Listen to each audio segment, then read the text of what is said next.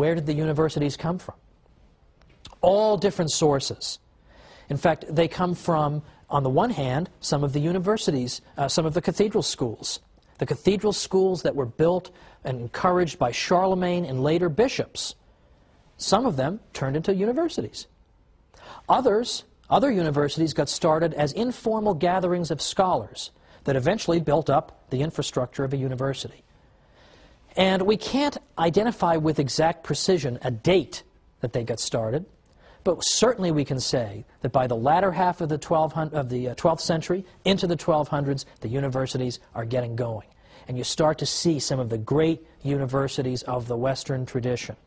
You see the birth of Oxford and Cambridge and Paris and Bologna and the medical school at Salerno. These places are 800 years old and older in some cases. This is an extraordinary advance. And what institution made it possible? Not simply the Catholic Church, but specifically the papacy.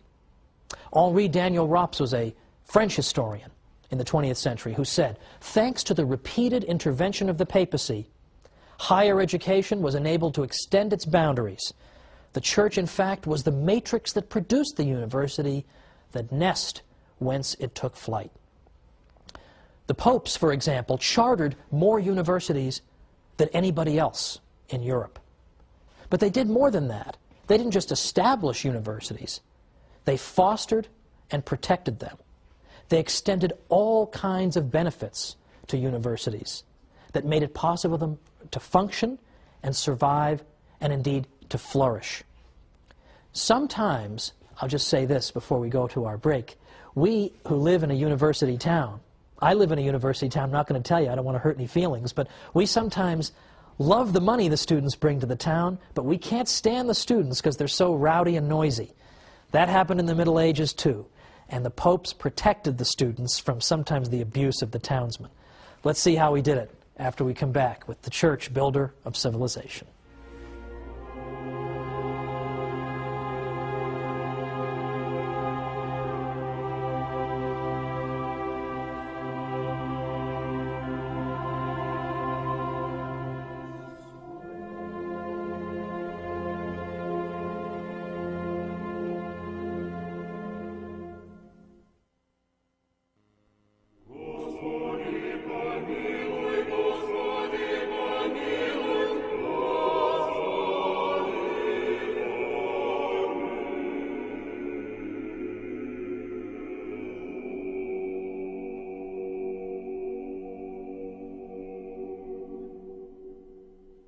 Welcome back to the Catholic Church, builder of civilization. I'm Thomas Woods. Before the break, we were looking at the development of the university system in Western civilization and noting that the Catholic Church played a larger role than any other institution in spreading knowledge, cultivating the pursuit of knowledge, and allowing the university system to blossom. There was no institution that did more, and the papacy in particular consistently intervened.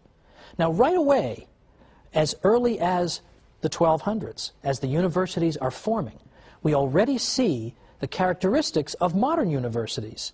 They were not absolutely identical to our modern universities, but we see important similarities. For instance, that we had the same distinction between graduate and undergraduate education that we have now.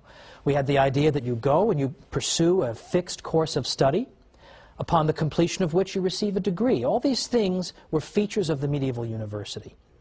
Now, in the ancient world, they had schools, of course, they had academies, but they didn't have quite these features that I've described. And typically, if you belonged to an ancient academy, it meant that you belonged to the school of thought that dominated that academy. Whereas in the medieval university, there was no reigning school of thought. Instead, you had vigorous debate back and forth on a variety of subjects. But just before we went to the break, I specifically pointed to the role of the popes. How did the popes help to foster the universities, apart from chartering more universities than anybody? The popes also extended the benefit of clergy to students. Benefit of clergy is a privilege that was extended typically, of course, to clergymen, which said that if you were to harm a clergyman, it would be considered an especially heinous offense. Also, benefit of clergy meant that if you were a clergyman, you could have your case heard in a church court rather than a local secular court. Well, this benefit was extended to the students at universities because, as I suggested at the break, sometimes the local townspeople didn't really like the students, just the way they are today. A lot of people today look at the university students and they say, I like the fact that they've brought mom and dad's money to my town and they're ready to spend it on all kinds of ridiculous nonsense. However, I don't like the fact that they keep knocking over my mailbox. I mean, why would you get pleasure out of knocking over my mailbox? This sort of thing. People love the money and they hate the students. That's exactly how they felt in the Middle Ages. So sometimes the students would find themselves being hauled into some local court on trumped-up charges and just being harassed in general. The Pope prevented that from happening and allowed the life of the university to flourish by extending benefit of clergy to the students. Any time there was any need to intervene in the university system, if there was some kind of problem, people knew you appeal to the Pope and he will resolve it.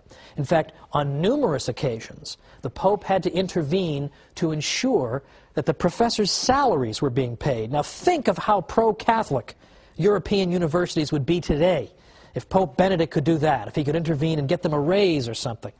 Well, anyway, those days are gone.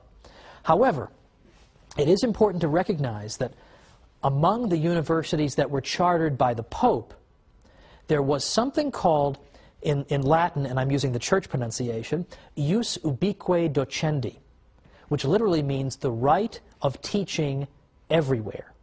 What that means is that if you got a degree at a university that the Pope had founded, had given its charter to, that you had the right, automatically, no questions asked, to go to any university in Western Europe and begin teaching. No questions asked.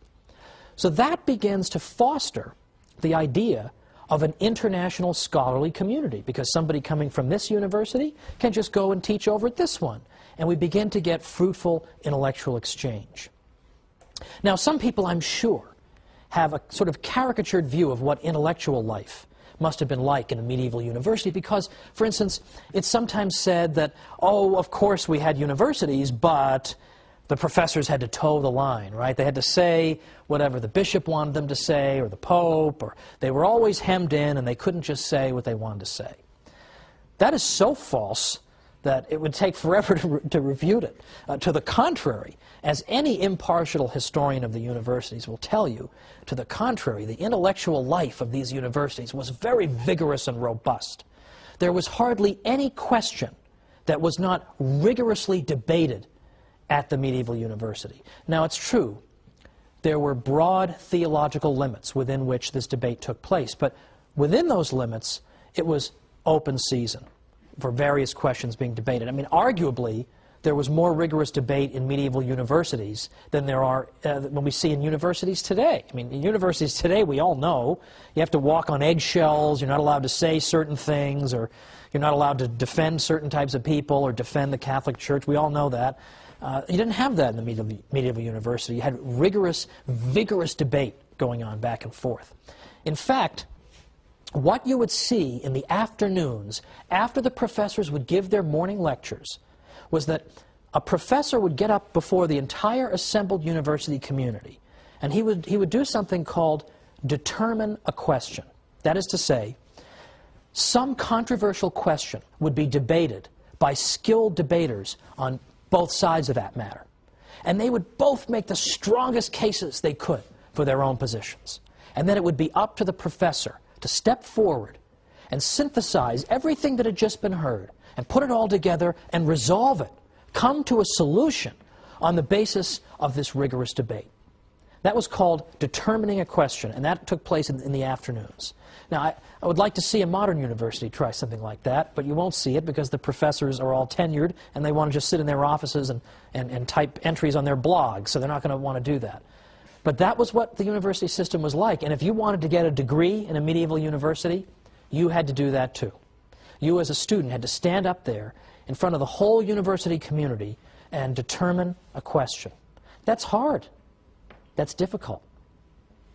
Now consider also that we can see the debating nature of our Western civilization. We can see it evident in the writings of this time, the writings of the early centuries of the university. Take, for example, the great St. Thomas Aquinas, who is admired by all civilized people everywhere, in effect.